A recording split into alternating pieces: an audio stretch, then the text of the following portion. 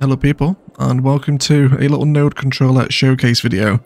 Today I wanted to talk about the process of bringing parallel tram lines alongside road networks into 3, 4 and 5-way junctions, and using node controller to allow them to cross over the road but maintain their parallel aesthetic, whilst also all passing through the same node. It's a really cool trick. We've used it in our city ILO, so I will give some real city working examples of this towards the end of the video. But let's dive straight in and talk about how we can do this with node controller. Some supplementary mods are also required for this, including the Road Anarchy and Fine Road Tools mod. Precision Engineering and Move It can also help, but the main one you need is node controller. So right here I have a standard 3-way junction. This will work with anything over 3. You go for 3, 4 or 5-way intersections.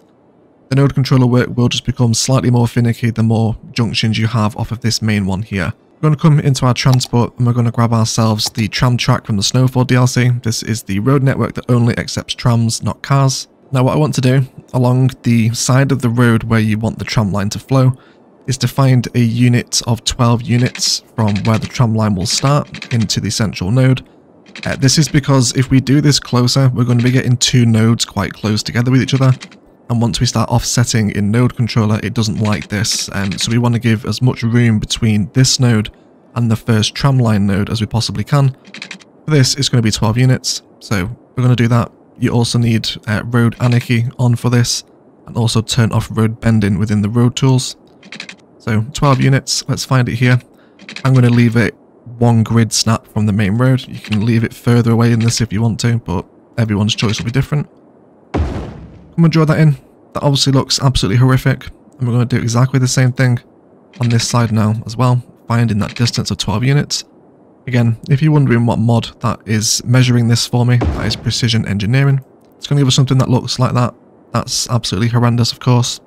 Let's go ahead and hook in these tram lines at either side of a new tram system now. So there we go.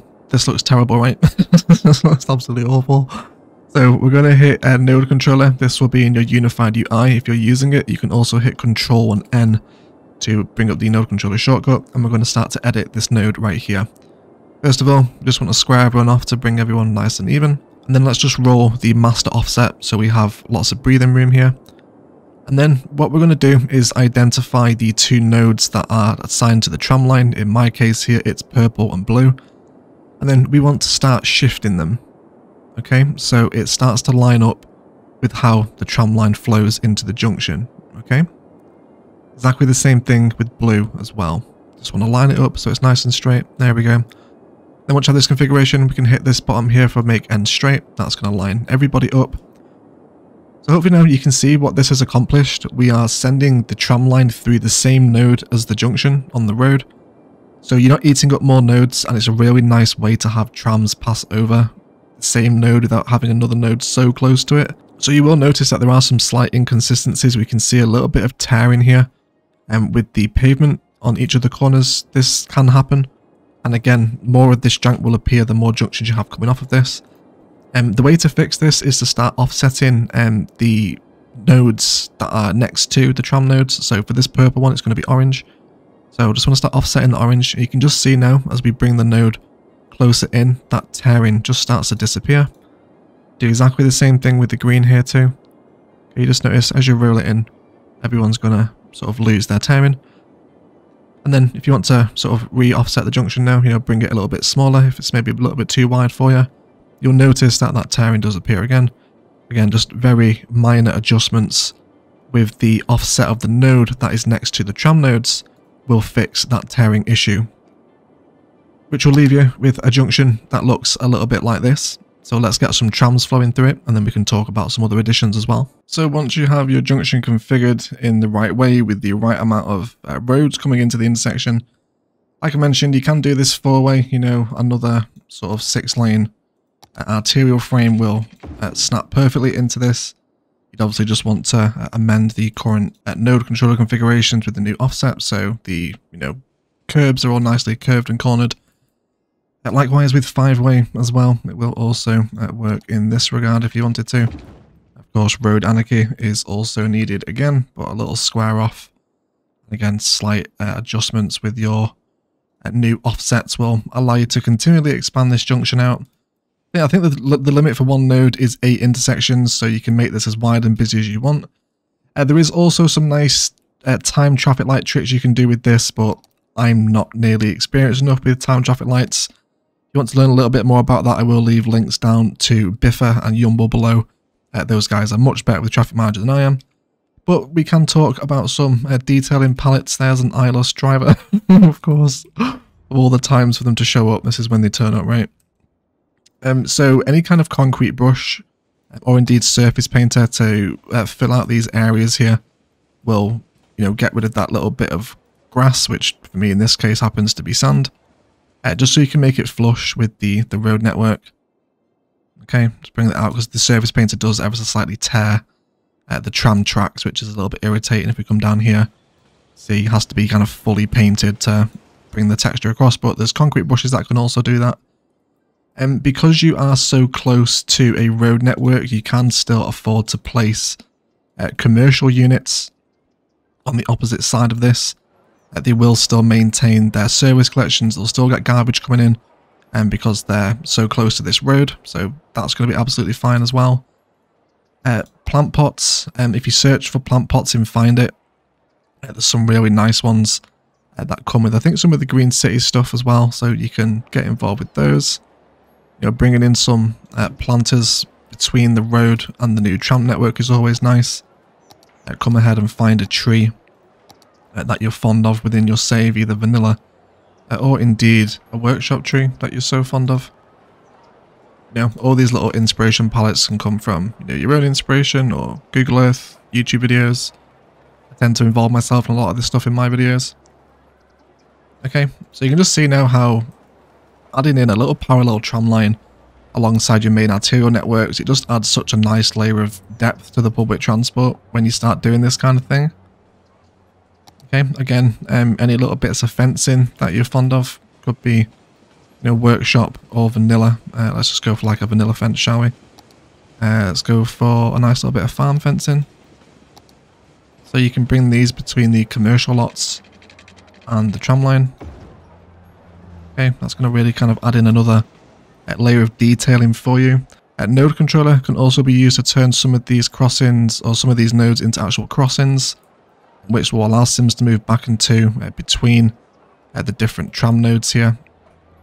So you can add in a little vanilla walking path with anarchy on, so people can actually move between road and tram line, because obviously the game doesn't function like that.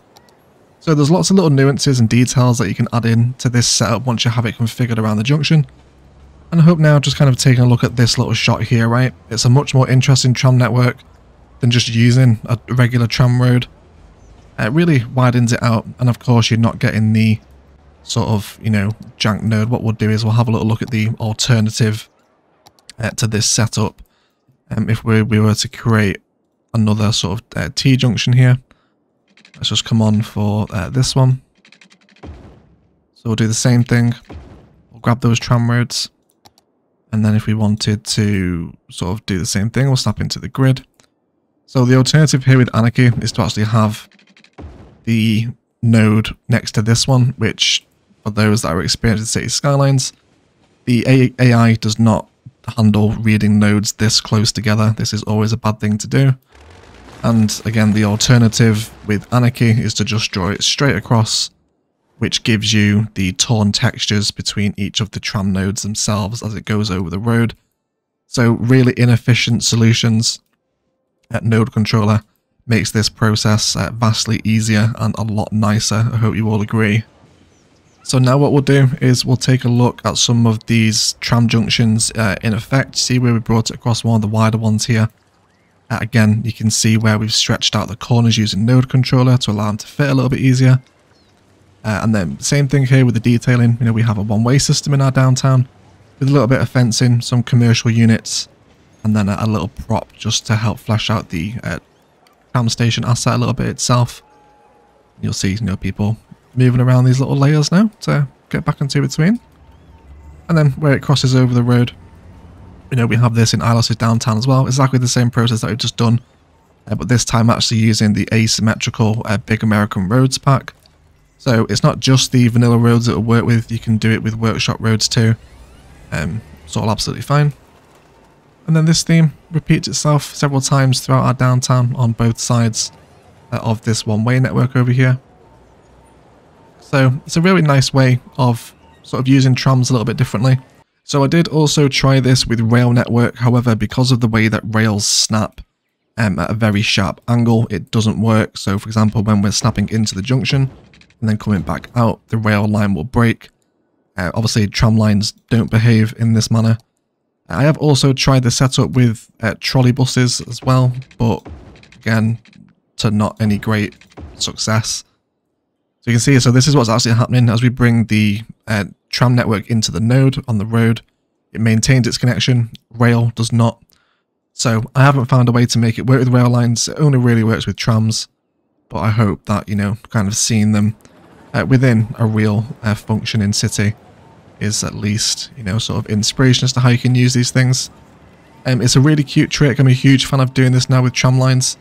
If you have any suggestions as to how this can be improved, or perhaps sort of, you know, tweaked and refined a little bit, please get them down in the comments for myself and other viewers to see. But if you have enjoyed these little kind of mod showcases, I'm happy to make them as I come across them as we continue to build ILOS.